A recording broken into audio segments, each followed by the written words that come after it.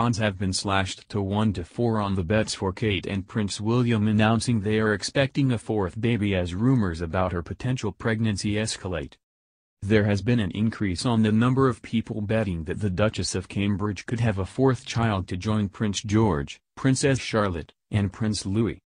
This would mean the Cambridge family would follow in the steps of the current monarch Queen Elizabeth II, who also had 4 children.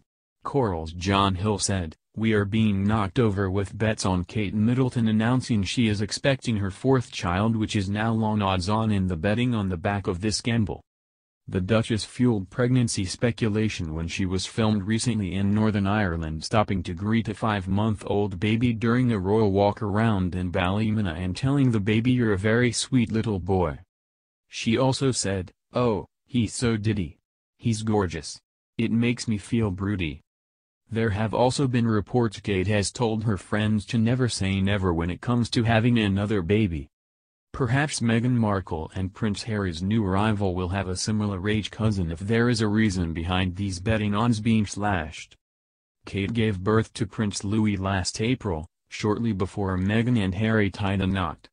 However, the mother of 3 has been pictured in Hounslow enjoying a pint of Guinness during traditional St. Patrick's Day festivities, which suggests she is not pregnant. She is also well known to suffer from hyperemesis gravidarum, which may affect her decision to have another child.